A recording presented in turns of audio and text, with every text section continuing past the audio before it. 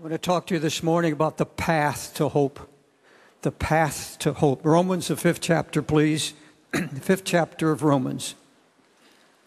Reading through verses 1 and 5. Therefore, being justified by faith, we have peace with God through our Lord Jesus Christ, by whom also we have access by faith into this grace wherein we stand and rejoice in hope of the glory of God. And not only so, but we glory in tribulations, knowing that tribulation worketh patience, and patience works experience, and experience, say it, hope. And hope maketh not ashamed, because the love of God is shed abroad in our hearts by the Holy Ghost, which is given unto us.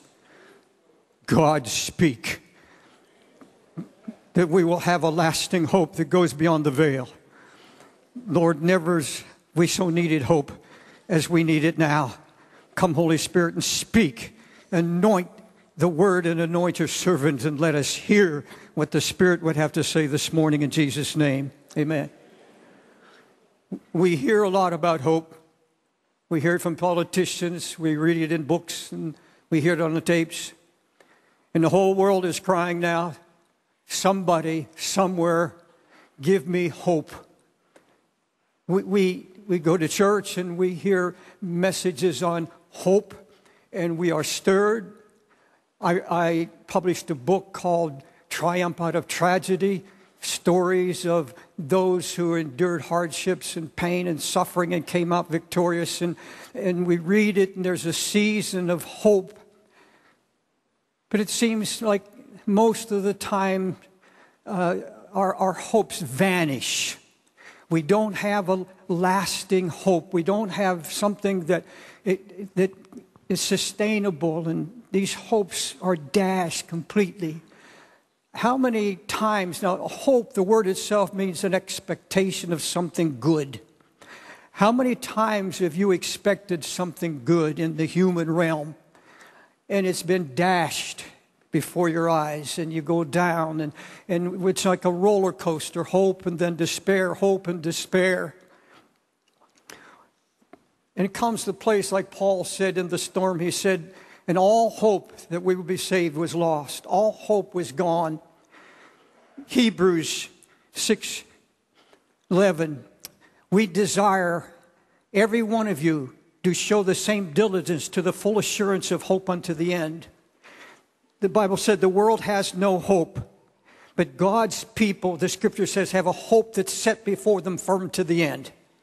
We have a hope set before us that's firm to the end. And Paul the Apostle says, now the God of hope fill you with all joy and peace in believing, that you should abound in hope, that you should be overflowing with hope through the power of the Holy Spirit. Now, how in the world in times like this do we abound in hope? Where do we get that hope? Now, I know some people say, well, they sing that old hymn, and I love it. My hope is built on nothing less than Jesus Christ in righteousness. That's true. And some say hope is not a path. It's a simple faith in Christ's word and hope, Christ in us, the hope of glory. They say that's it. That's true. Christ is our only hope. And I was thinking, sitting here today, I almost wish this service this morning was out in the open somewhere, right outside the door here, and the people could hear the joy and the hope that is in Christ. And soon this church is going to be down in the square, and thousands gathering, and people streaming from all over the world. And they're going to see, we're going to proclaim before the world that Jesus Christ is the only hope now. He is our only hope. No other hope left in the world. But Paul the Apostle in Romans 5 is showing us a path. It's not just Christ in me, the hope of glory. It's Christ in me working something in me. There is a path, there is a way, there has to be a foundation. Otherwise, our hope is going to be vanishing before our eyes for the rest of our lives. There has to be a foundation. Where do I get this hope? How do I get beyond the hope that's beyond the veil? How do I get a hope that I can rejoice in and abound in? Well, folks, I can't give you anything than what the Word says. And I would like to come with something of, not of psychology, but something, a kind of a sermon, a kind of a message. And I've wished sometimes I could go to church and hear that all-encompassing, all-powerful message to drive all fear out. And I could leave church and say, well, boy, that was wonderful, and this will last. Don't count on it. It's not going to be a sermon. Not one sermon. It's not going to be a tape. It's not going to be a set of psychological or human rules. Paul the Apostle lays it out right here. The path of hope begins by being fully assured that you're right with God. Full assurance. Now, this sounds like elementary teaching, and it is repetitive. But I'm telling you, we will not last what is where the world is headed and what we may be facing unless we know that we have an unshakable faith that my sins are covered. And no matter how many lies the devil tells me, no matter how my faith may be attacked by these vicious darts from the enemy, I know that Jesus reckons me righteous before the throne of God. And this is where we have got to be. Understand that God reckons us to be righteous when we've confessed our sins and we've come to the cross. And even when there's been a backsliding, when there's been a coldness, when there's been a drifting away, you will live under condemnation. And every time something bad happens or there's trouble or tribulation that comes, you're going to be saying, well, I'm under judgment. I'm under the wrath of God. Folks, the church of Jesus Christ has to be certain, positive that we are right with God, that there is no wrath upon us. Yes, there is a wrath upon those who harden their hearts against the constant truth that's being laid before them, and they reject it and loving their sins. Yes, there is divine judgment. But for the church of Jesus Christ, and even those of you sit here this morning and you're wounded and you're bruised, I don't know what the cause of the bruise of the wound is, but you're being harassed and hounded in your mind, that God is mad at you, that you're being paid back for your sins, and that you can't repent enough, that you've got to do something, you've got to make it up to God, and so you live with regrets, and you live with fear. And even though you know the way and the truth and the life, there's something lacking of joy and peace. And I ask you this morning, as you listen to me, do you have that joy? Do you have a hope in you? This is where it begins. I'll be preaching again next Sunday, and I'm going to come at it again. The last 2 Sundays been talking about it.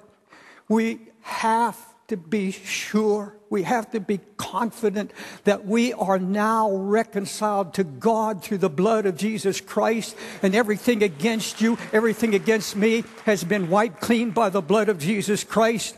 And when I fall, when we sin, we condemn ourselves, yes, and the Holy Spirit will convict us, yes, but that's a wooing conviction. He never convicts in anger. He's not mad at you. He's not mad at anybody sitting in this church. I don't care if you're a drug addict, an alcoholic, prostitute. I don't care who you are. God is not mad at you. He's here in this service, wooing you by His Spirit. There's not a backslider here. There's not one of you here this morning that knew the Lord. And now you say, Brother Dave, I'm lost in my thinking, and I'm not seeking God. And the Word, I can't get anything out of it. There seem to be words running together. Oh, friends, the invitation to you this morning is that you were reconciled while you were still sinners. when you were deep in sin, God said, I've made provision of you, and one day I'm going to lead you into Times Square Church, or I'm going to lead you in this church, or somebody going to come to you, and you're going to hear a word saying, come home. Come home, and the Holy Spirit has the door open, and you can walk out of this church with hope this morning. If you simply turn to Him in confession and say, Jesus, I need you, I will believe what your word says. Glory be to God.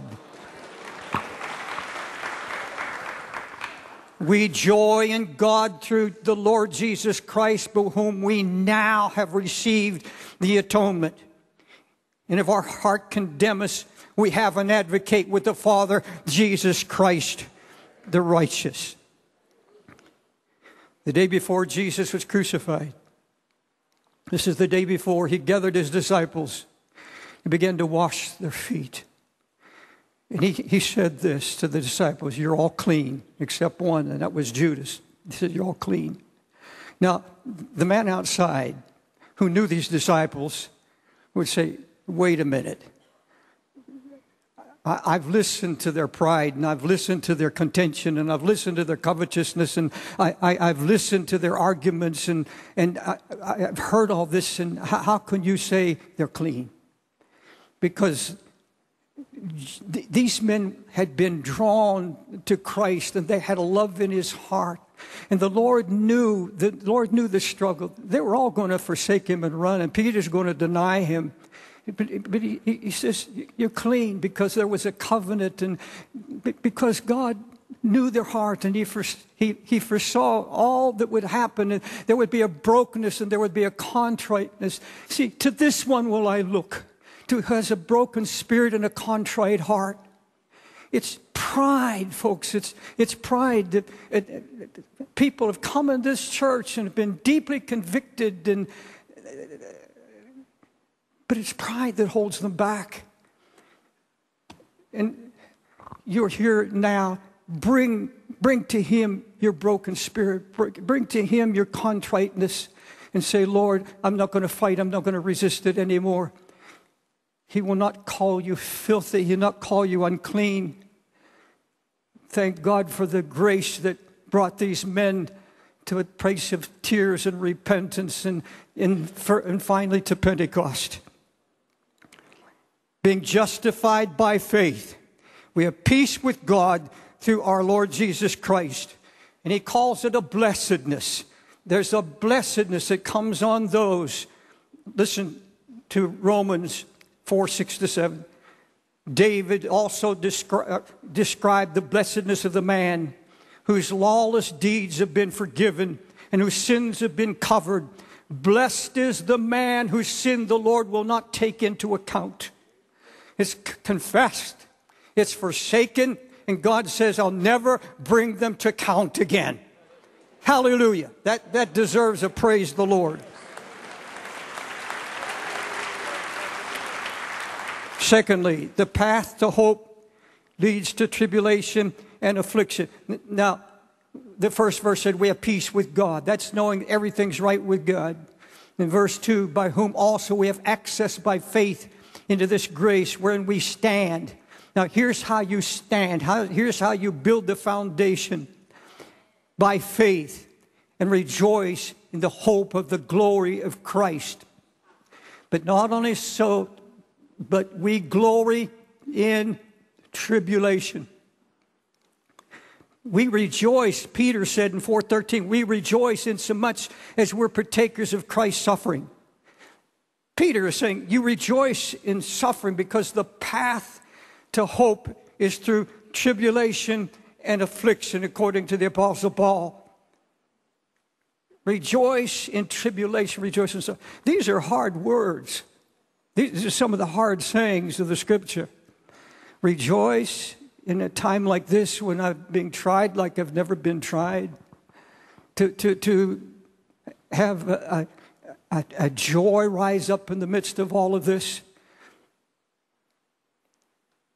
The Holy Spirit wants to make hope more than a theological phrase or a theological word.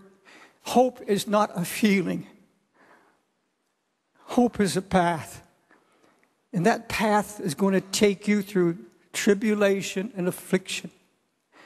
And I would venture to say that there's not a person hearing me now that doesn't know something about suffering and affliction. If you're a believer, if you're pressing on in God to this goal of hope that can't be shaken, you see, he said he's going to shake everything that can be shaken. That means that there are many things that will not be shaken. And God wants to build in us this lasting, unshakable hope so it becomes a testimony to the world. It's not just the preacher in the pulpit that's going to affect this generation. In fact, I believe that these who are going through suffering and tribulation, all of these things, these are going to be the preachers to this time of gross darkness. That's the only thing that's going to penetrate. I preached that last Sunday, and I'll be preaching next week about resurrection in the here and now. Because Jesus is beginning to release his resurrection power right now in this day and age.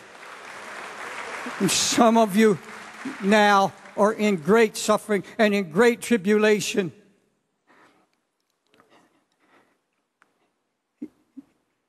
Here's the path. First of all, complete trust that I'm justified by the blood of Christ. Number two, confidence then sets my soul at peace because I'm confident that I'm right before God. That I have confidence that I have access to God's throne at any time, any day. And the Bible says this praying, this access, when we take it, he said, hereby we stand. Here's how we stand in these days.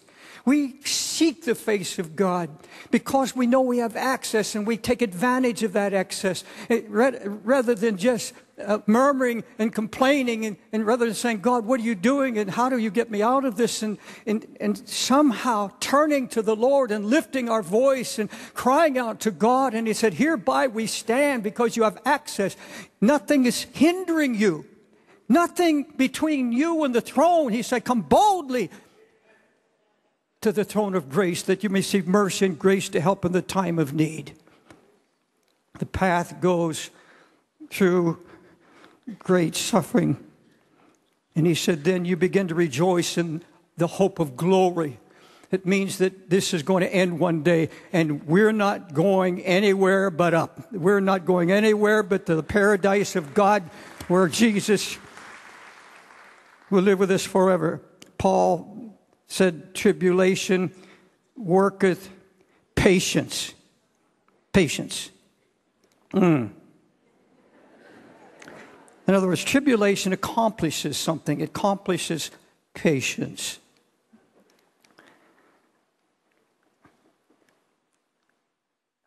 I want to speak to you for just a minute how this patience accomplishes. There has to be a work of the Holy Spirit. You're saying, Brother Dave, are you telling me that all these afflictions I'm going through, it's all about patience? Doesn't seem right. All of this suffering and all these trials that work in patience? Yes. I can't go anywhere but the Scripture. I can't take you any deeper than that. Patience. I always thought I was a pretty patient man. Boy, did I learn, and am I ever learning, how selfish we can be and how non-edifying we can be.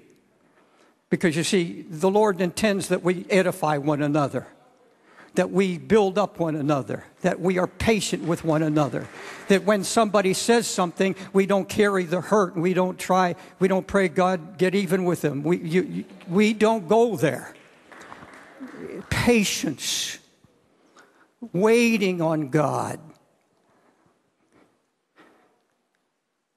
For whatsoever things were written aforetime were written for our learning, that we through patience and comfort of the Scriptures might have hope. Now the God of all patience and consolation grant you to be like-minded one toward another according to Christ. Patience to please thy neighbor for his good and for his edification. Can you sit here this morning and saying, my thoughts, my words toward my brother, my sister, no matter who they are? Do you have a heart to edify and lift up another? When you come to church, are you coming and say, oh, God bless me? Yes, good. Lord, give me a word.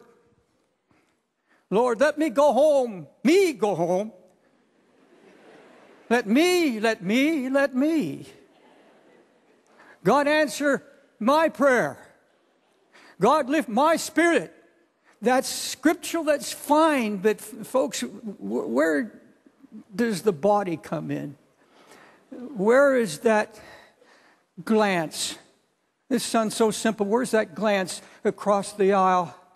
And you see somebody with their head down and just shaking their head. And where is the empathy of the Holy Spirit? Where is there something in your heart that says, God, could you give me a word? Is there something I can do? What is it in the heart that you don't want to leave this building until you hug somebody?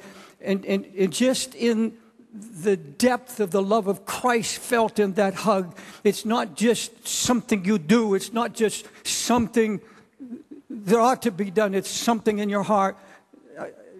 Last week, there's a brother came backstage, and he has a terminal disease. And I don't have any words for him anymore, but love. And I just kept hugging. I'm not boasting. And we just had a good cry. Where is that edification? Are you in a position to edify somebody right now? Or are you so bogged down in your own fears and sorrows and pain that you can't reach out to the body? Folks, that's what it's all about now. It's reaching out and coming to church and saying, oh God, I'll trust you. Your arm is not shortened, but help me to edify. And when you're corrected by the word or by an elder or somebody, you say, thank you, Jesus. And you don't let something into the heart. You say, oh God, put a wall of fire around me. Put a wall of fire around me. And most of all, and listen closely, it's patience with the promises. More than anything else, you have need of patience, God says, having received the promise, that you may, what? Be patient until you receive. We are saved by hope, but hope that is seen is not hope. For why does one hope for what he sees? But if we hope for what we do not see, with patience we eagerly wait for it. And you have need of patience, so that when you've done the will of God, you might receive what was promised. And folks, we get impatient most of all with the promises of God. There's a promise that says, God delights in you. One woman says, I am clinging to that promise, and it's so hard to cling to that, and I seem so impatient. Where is the delight? Where is the evidence that God delights in me? She said, every day I get up and I cling to that promise. And now patiently she is waiting on the Lord, waiting for the promise to be fulfilled. Patience brings about experience. That's the next step. Patience accomplishes experience. Now, folks, let me stop here and let me tell you. To me, when I want a word of hope, I don't call just anybody. I wouldn't entrust my call to anyone except I know who has experience. Somebody that's been in the fire. I don't want a novice. I don't want somebody that's got a prepared sermon that's been preached. I don't want somebody that's never been in the fire, somebody never been tested, somebody who's never gone through this path. I want somebody going to be honest with me. I don't want somebody to say, Brother Dave, just hold on. You know the scripture. Just hold on. I'm so tired of hearing hold on. No, we just sang it. I'm sorry.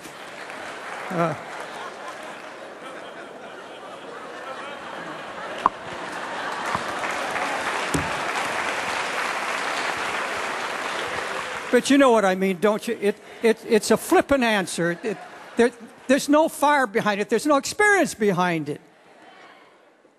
If I want to talk to I would love to talk to the man from Indonesia who emailed this week, and he said, Brother Dave, I get your daily devotions here in Indonesia, and I have to go every day and watch my wife dying in a hopeless disease and watch the pain. But he says, oh, God's faithful. God has been faithful. God is meeting us. I want to talk to him. I want to talk to him because that man has hope. And he's not talking out of his head. He's talking out of an experience that he has with God. I would like to have a half an hour with the lady that emailed us also this week. And she said, I have been through so many operations. None of them have worked. And I've been in constant pain. But she says, I know my Redeemer lives. And I know who I am in Christ. And God is going to bring me through the fire. I want to talk to somebody with experience. This is the hope that is the anchor of the soul, steadfast and sure, which enters into that within the veil. You know, when I talk to people with experience, I talked to a dear man this week, and I know his pain and suffering, and I know that what he's gone through for a long, long time. He said, Brother Dave, it's been rough. This week has been horrible. But oh, let me tell you what the Holy Spirit revealed to me this week.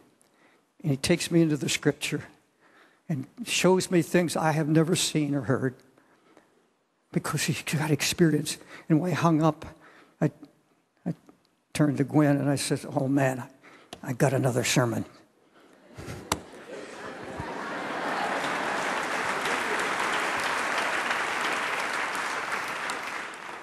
And I'm preaching it to you. Let me tell you something about hope. Experience ends up, all of this brings to hope, steadfast and sure, it goes beyond the veil. And I'm going to close in just a moment. But let me tell you what hope is. He said, a hope that doesn't make you ashamed. Hope that won't let you down. Hope is about living. It's about wanting to live. It's an expectation that God, in his time and his way, is going to deliver. God is going to answer my prayer in his time and his way. In the meantime, he's making me a witness. In the meantime, he's doing something deep in my soul. We hear this, but it has to dawn us. We have to accept it. There are some of you here and all over the world. I get emails we get thousands and thousands from all over the world. Emails and letters, and there's so many now saying, it goes something like this, Brother Dave. I'm living in a marriage that's hopeless. Tried everything. My husband berates me and abuses me verbally and all of this. And she said, I just want to die. I just want to go home. I want to get out of this. And there are some of you that are in such affliction, maybe such human pain. There's something in the heart that says, well, Paul said it, I prefer to go and be with Jesus. I can't endure this anymore. I've had all I can take, and I don't see any way out. I don't see any hope. You see, the hope that doesn't disappoint is this something the Holy Ghost does in our heart. And I will tell you something. If you have experience, God doesn't need you in heaven. Did you hear me? He doesn't need you now. Oh, you got there. You're going. Some of you, God may have told you're going to go because of illness or something. He may have given you some kind of, as he did with Paul and Peter. But I'll tell you, most of all, if you have experience and you've been through tribulation and everything else, what if God took everybody that had experience? Come on. Where would we be if everybody says, let me go home? Now, come on, don't look at me like that. You said, I want to face what's in the future. I want to go home. I want to be with Jesus. That's good. That's fine. But Paul said, I'm needed here. I've been there. God says, no, you're going to live because you're needed. God put you where you are. You're in a situation now that God arranged. The enemy may be the factor. The enemy may be one, but God has allowed, and you're in a position right now. You have experience, and experience brings about hope. You're the hope of the world through Jesus Christ. You can tell the whole world, yes, pain, suffering, but I know who I know. His arm is not shortened. The world needs you. He needs you now because you have experience. In Times Square church people, God bless your heart. The Holy Spirit telling you right now, not now. Hold steady. Get up out of your bed. Get up out of your confusion. He said, strengthen your feeble knees, lest you become, what it means, unless you become permanently crippled. If you don't exercise those limbs, they're going to stiffen up on you, and you're going to lay in bed and pity yourself the rest of your life.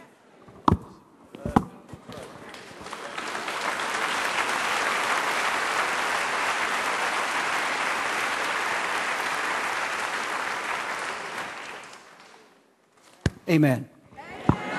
Let's stand.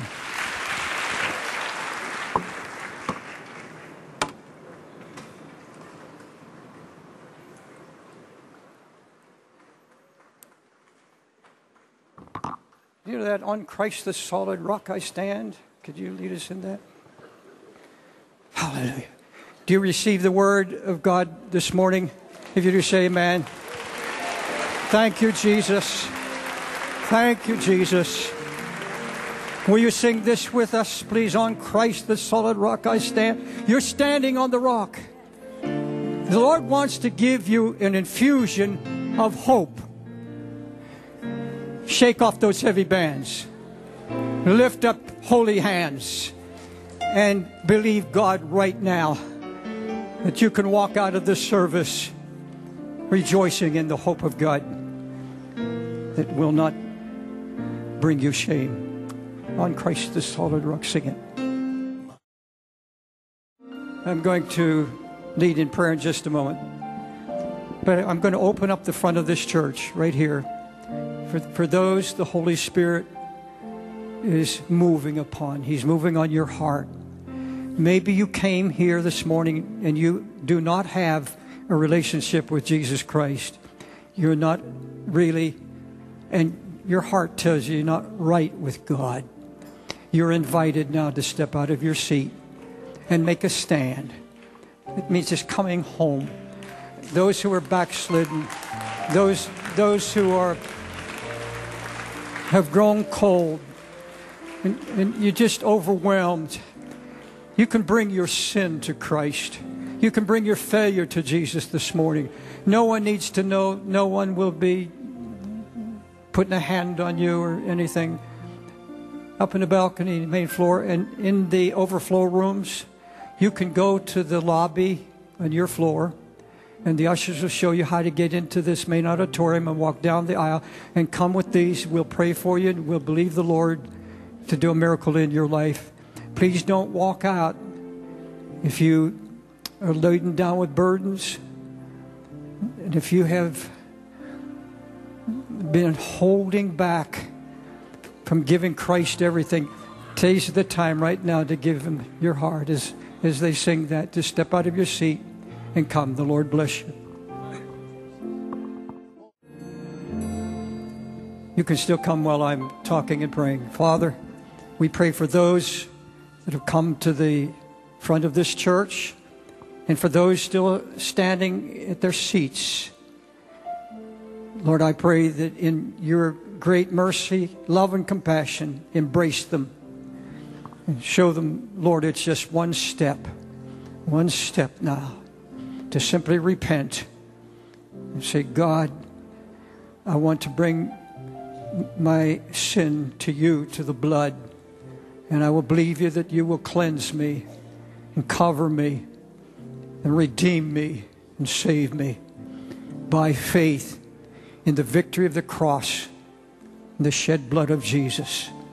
For those that are weary and worn and tired, refresh them, Lord.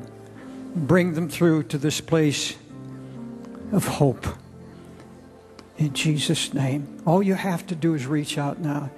He's as close as the mention of his name.